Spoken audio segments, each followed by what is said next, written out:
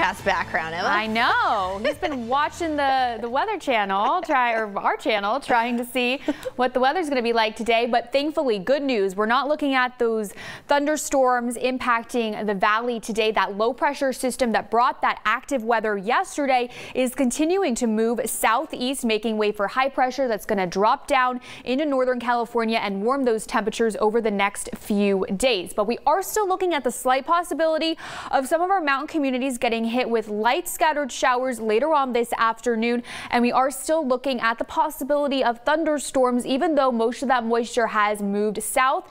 That will last through later on this afternoon before clearing up and dry, making way for a beautiful Mother's Day. Here in Bakersfield tomorrow, around 9 a.m. for your mid-morning, we're looking at those low 70s and clear conditions, but then we're going to start warming up fast. By lunchtime, we're going to be in those low 80s, topping out in those upper 80s, so hot there.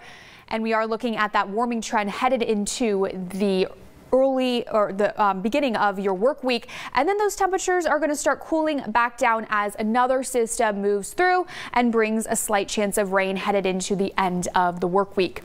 In the Kern River Valley, a high of 75 today, then warming on up to those low 80s headed into your work week as well, and then you see that dip in temperature back down to those 70s.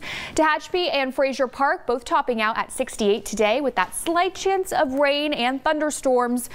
And then clearing completely tomorrow as those temperatures return to those low 70s. And then we'll see those mid 70s for the beginning of the work week, but then that cool down by midweek as that system moves through and we could experience some more rain. So it's clearing up just in time for Mother's Day. Mother Nature having some mercy on our mothers. That was clever, Emma. Coming up on 23 ABC News at 6 a.m.